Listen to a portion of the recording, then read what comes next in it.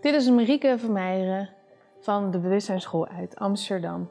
Dit is weer een nieuwe aflevering van de podcast die jij in heel Nederland kan luisteren vanuit je stoel, vanuit de trein, vanuit het vliegtuig, waar je dan ook maar bent. Om jou de tools en tips en tricks, inspiratie, informatie en extraordinary kennis te geven, zodat jij het leven kan leiden en het leven kan vormgeven zoals jij het optimaal voor jezelf voor ogen hebt. Want dat is immers de bedoeling. Hi everyone, welcome to this podcast. I am Maike and this is actually my first podcast ever, so I feel kind of excited and nervous at the same time. The topic of today's podcast is breaking out of the loop of fear. How do we break out of the loop of fear? A loop of which you are perhaps completely unaware, that it is created by fear and that it is retained by fear. I will explain this further by an example I often see within the workspace. But first, I certainly want to talk a little bit more about the definition of fear. Fear is such a broad concept. For example, if we speak about a light version of fear, we speak of tension. Think about the tension you feel when you're about to enter the stage to give a presentation, hold a speech, or like me now, record a podcast. It is the healthy kind of fear which ensures us to be alert and to be able to deliver the kick-ass performance we like to give. If we talk about the heavier kind of fear, the so to say life-threatening fear, we think about things we are confronted with in movies or through the news, like wars, kidnapping, killing, things that for most of us happen outside of our daily lives. When I talk about fear in this podcast, I talk about the kind of fear that is not life-threatening to begin with. I talk about the fear that is triggered by the mind, anxiety. It is fed by stress, by self-rejection, by not feeling good enough. It is the kind of fear that might seem to be innocent and normal. It might even feel as part of you. Until it gets out of hand and you start to see what it does to you. You start to feel what a difference it is to live without this anxiety. A lot of times we don't even realize that it is this mind-driven fear that causes specific physical and mental reaction that hold us back in our daily life, that prevents us of being our true self.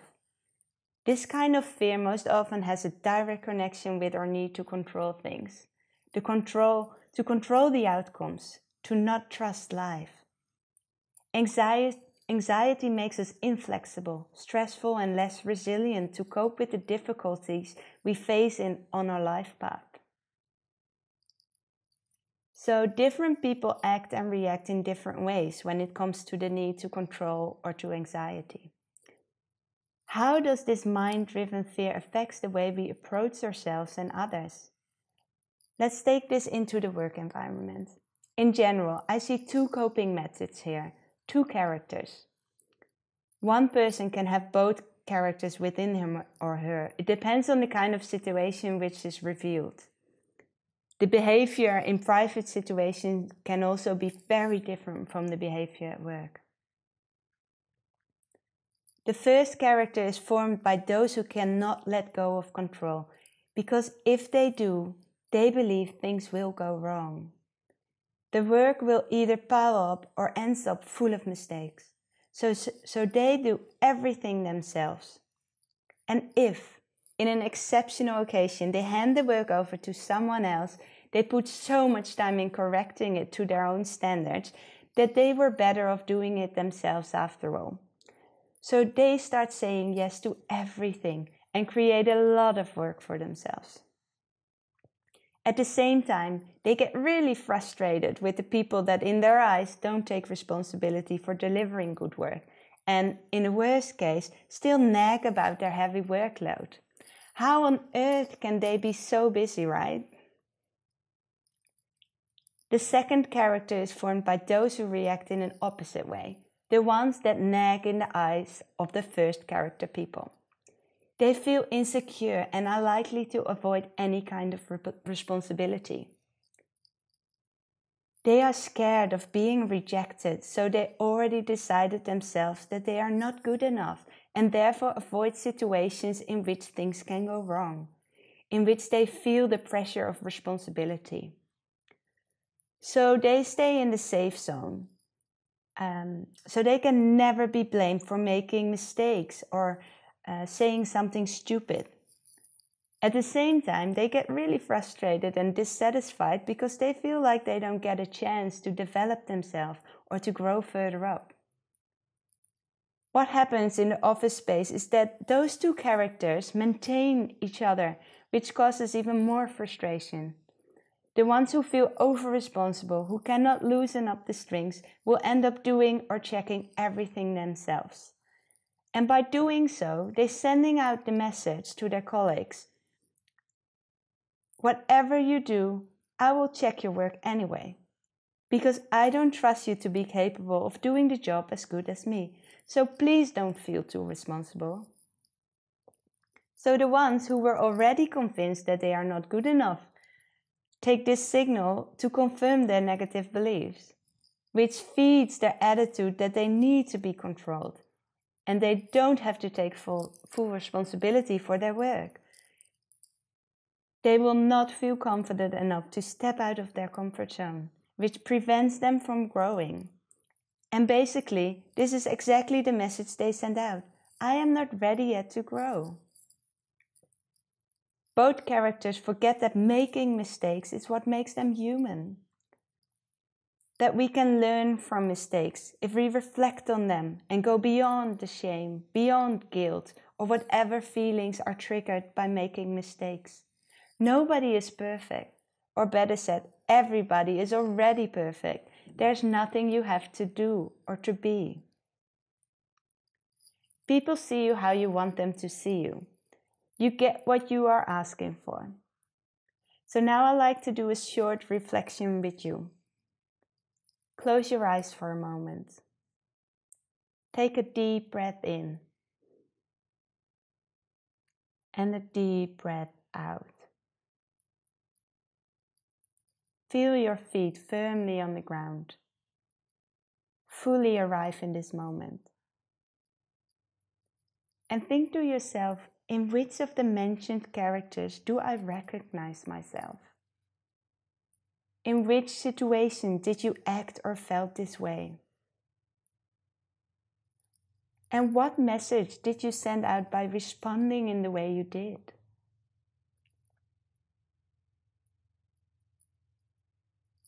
Now think how acting like this character really makes you feel. Is this really how you want to act? Or does it give you any kind of tension, any stress? Does it make you feel tired, sad, or insecure maybe? Now see all these feelings, all this fear of letting go, of stepping outside of your comfort zone. Visualize it as a big dark cloud hanging above your head. And you have the string to this cloud in your hand. Now imagine how you open your hand and let go of this string. See how this big dark cloud full of anxiety, of control, slowly drifts away. You are not this fear. Even without this fear, without this controlling, everything is okay. You are still here, with your feet firmly grounded on this big earth that is giving you support. Always. How does this make you feel? Slowly open your eyes and come back to the room you are in. So, like I said, the same person can use both coping methods in different situations. I for sure recognize myself in both. For years I fought against who I truly was. I suffered from panic attacks, had a very low self-esteem, never felt good enough, which made me wanting to control everything. Life felt like such a big effort to live. In a sense, I felt a victim of all the things that happened in my life. Apparently, I wasn't worthy to really be happy, so I thought. But I didn't trust life at all, And I literally had to fall on my head, crash my nervous system to even realize that I was doing this all to myself. To realize that only I, was responsible for my own happiness. Whichever character you recognize yourself the most in, both will burn you out in the end. They exhaust you. It is fighting against life, against your true self, which causes stress and anxiety. Which is a good thing, because this is an automatic sign of our body to slow us down, to take a good look at what we are doing and how it serves us. What do you need right now in order to feel at peace? The only thing is that we don't like listening to these signals. We always want to feel good. We always want to live upon the expectations that we force upon ourselves. Stick to the plan. Living life the way it's supposed to be lived. What we learned about how being successful looks like, right? But this ignoring attitude only builds up more stress and anxiety because we don't hear what we really need, what we really want. So how do we break out of this loop of fear? How can we manage anxiety, manage our reactions in situations we experience as stressful? The answer is a practice of reflecting and loving kindness. And in my mind's eye, I can see you rolling your eyes, not love again, but trust me, love is the answer to almost everything. Heart space and presence can truly heal your heart and break through the patterns that hold us back from living our full potential. I want to share a Buddhist mindfulness tool that a very inspiring teacher, Tara Brach, mentions in a lot of her books. It is called RAIN, and it helps you to reflect on patterns and emotions. It directs your attention in such a structured way that it helps you to break through stress and difficulty. It pulls you directly into the moment. So this is how it works. Each letter in the word RAIN stands for a stage in this self-reflection meditation process. The R stands for recognize. Recognize what is happening right in that moment. What do you feel? How does your body react? Ask yourself out loud if you like. What is happening inside of me right now? Focus on whatever thoughts, emotions, feelings, or sensations are arising. Some experiences are easily noticed and some might take a bit more effort. For example, you might straight away recognize sadness, anger, a feeling of powerlessness, anxiety or resentment, or some obvious body sensations like turning red-headed or you start to sweat. But some reaction you might not notice straight away. For example, you might not directly notice how the emotion tense up specific parts of your body, your neck, your jaw, your shoulders. Also, you might not directly notice how you act from the urge to run away from whatever you are experiencing. By seeking distraction in food, for example, in your telephone, in drinking, cigarettes, sports, sex, or whatever you think that makes you feel better on the short term. But trust me, it won't last. It's like kids who are fighting against their fatigue by getting more wild and loud, running around like crazy little animals, doing exactly the opposite of what they should do, which is resting, going to bed. Which brings me to the A of RAIN. We are not only recognizing all that is going on inside us, we are also allowing it just as it is. Although you really want to get rid of a certain feeling, thought, or physical sensation, allow it all. Sit with them. It might help to repeat a sentence like, let it be, it's okay. Or just say yes to everything you experience. Sadness, yes. Stress, yes. Feeling stupid, yes. Feeling lonely, definitely yes. Angry, yes. Tensed shoulders, yes. Only say yes to it. Your mind likes to make up a story around everything that you feel, wants to find an explanation, wants to solve it. But don't get caught up in your mind stories. Stick with observing. Allow everything to be. So these two stages might already give you a sense of relief, of peace. In the I stage of rain, we are going a slightly bit deeper. We are going to investigate what we experience. We are going to investigate ourselves with loving kindness by asking ourselves questions. Why do I feel this way? Why do I react like this to certain people? What are my beliefs? What does this feeling want from me? What lies underneath this feeling? Reflect on your patterns, on your habits. Maybe you start to recognize shame or guilt. This stage can be difficult at the start, since we are so used to straight away look at what causes it and how we can solve it. We want to feel better, and we want to feel better right now. But the point is not to make us feel better right at this moment. Eventually, yes, but now we have the intent to get to know ourselves and our reactions, and to discover how they do or do not serve us to be the best version of ourselves. If you notice you are not approaching yourself gentle, getting angry or annoyed with yourself, remind yourself to investigate with kindness, with love. Gentleness is very important. We need to feel safe for healing to happen. We need to feel safe in order to be happy.